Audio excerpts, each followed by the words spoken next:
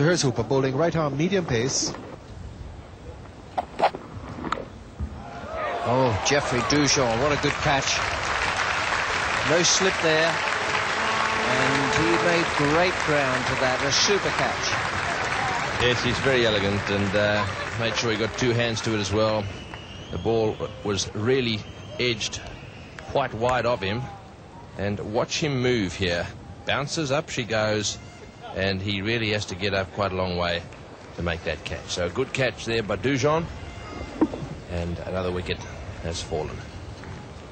And Pakistan deeper in trouble now. WASIM Akram out for 13 of 23 balls, and Pakistan 7 down for 94.